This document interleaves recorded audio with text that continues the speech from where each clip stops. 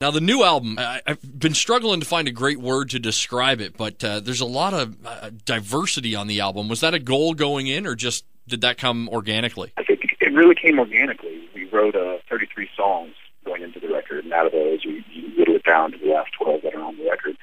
And those are really just the best of the best, and they flowed well together, and it ended up becoming really diverse. And that's a great descriptive word of it. That's first I've heard that, but that really is what the record is. I think it shows a lot of growth in the band and in our songwriting and how much we've changed as musicians from 4 or 5 years ago when we did the Sound of Madness. Not that that wasn't a great record that we're really proud of, it is. But you always want to grow as a musician, and I think we have, and we just want to keep getting better every day. Then you guys did something really cool with it. You did that ebook component. Whose idea was that? That really started with the label. The label was like, hey, we got this guy that's doing these new things. We want to try it out with you guys. Are you interested? And we really didn't understand the concept until they kind of showed us a couple demos of what it can do on the iPad, and we went, wow, this is really cool. Yes, let's do this. So it took us a good 2-3 months of compiling data and going through the interview process to get the interview portions of the book and finding all the old photos and things like that, and having people come out to the studio and take pictures then. It was definitely a labor of love, but it turned out really cool. We're really proud of that. And it opens the band up, kind of gives fans a little look into, the workings of the band. Were you guys a little hesitant to kind of share that insider info? Yeah, we are. Especially Brent and myself. We tend to be a little bit more private than Zach and Eric. They get out there, they do a lot more of the Facebook type stuff, and they're a little bit more out there. I'm a pretty reserved kind of person, and Brent's even more so than me.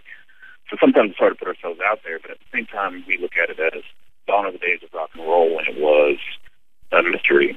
The lives of the rock stars and stuff like that. Now everything is out there, so you have to give more of yourself so the fans get a better understanding of who you are. And that's just what connects them to you, and that's why we have such great fans and great relationships with them and with radio and everything else, is because we put ourselves out there in every way that we can. So. And you guys being the first major band to do that type of ebook deal, do you think a lot of bands will follow your lead now? I hope so, because I'd like to see it with other bands. Even the bands that I'm friends with, it's kind of cool to see the inner workings, because you don't get to sit there with them in the studio. You don't get to be the fly on the wall in the studio environment. And it's very different in the songwriting and the studio environment than it is when we're out here on the road. For us, it's almost a painful process to be in the studio. I think each one of us pretty much had a nervous breakdown making this record, because we put so much pressure on ourselves to be better musicians and to play the songs perfectly and to create the perfect songs. So it's definitely a different environment. I'm sure it is for other bands as well.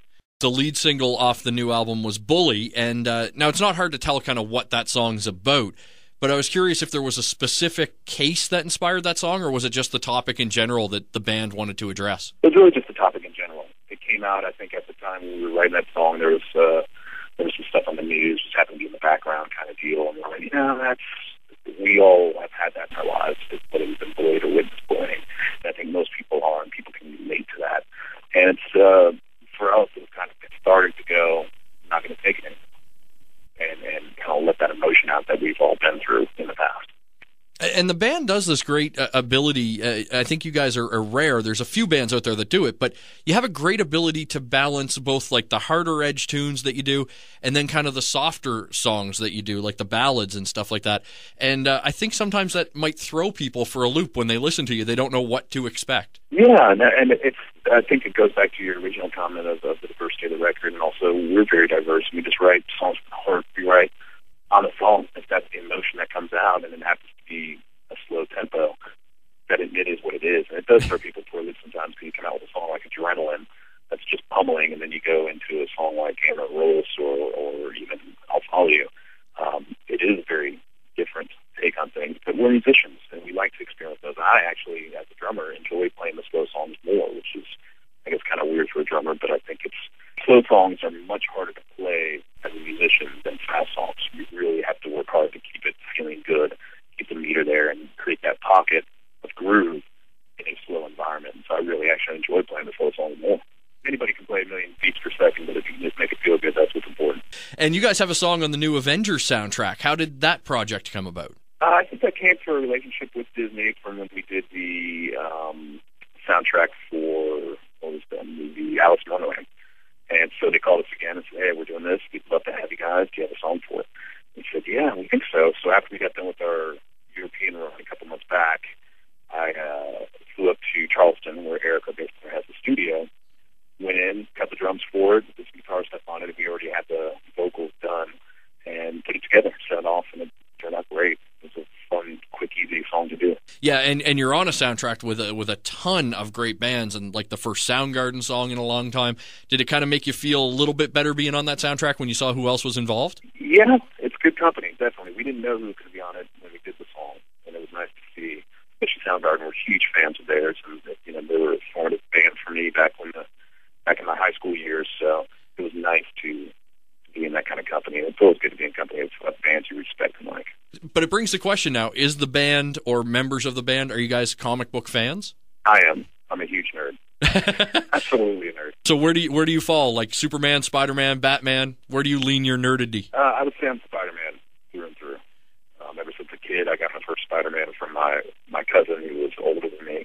He gave me his comic book collection, and from then on, I've always enjoyed comic books and graphic novels and things like that. I'm actually a very good friend of mine, Rob Pryor, is a comic book artist. He did my front page from heads for this tour, and he's also putting me in his last hand-painted graphic novel called Blood Merchant. I'm going to be a character in there. It's a totally different character. I think I'm like a killer vampire or something, but he's drawing me as one of the characters, which is really cool. You guys seem to be on the road constantly. It's like album, tour forever, album, tour forever.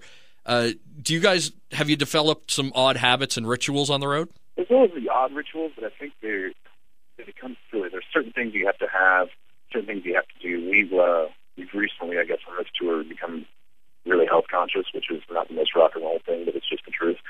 And so we have to have our time for our workouts before the show. We do an insanity workout at like 4 o'clock, and we have to put that window together to do insanity for an hour. And then the show, and then we have before the show, an hour before the show, it's called doo-doo time. It's not what you think. A ritual where we have the whole band and crew get together and scream doo-doo-doo at the top of your lungs. That kind of happens over the course of the years until you start seeing stars and you drink your beer. So it's just one of those, we have those small little rituals that are kind of happen within the family, but they have to happen every day before a show. And who in the band smells the worst getting up on the bus? We're actually clean freaks. Nobody smells bad. Who that smells worse. Well, that's a good bus to travel on then. I've been on some tour buses, man, and yours would be the first one I've been on that was clean. Yeah, ours is clean. We wipe down with Clorox wipes and actually clean the floors every day, and we all shower at night. So, yeah, we're anti-rock star, I guess. Just a bunch of geeks. Well, no, it means if you go to a Shinedown show, it's pretty much germ-free. I think that's a selling point. Yeah, there you go.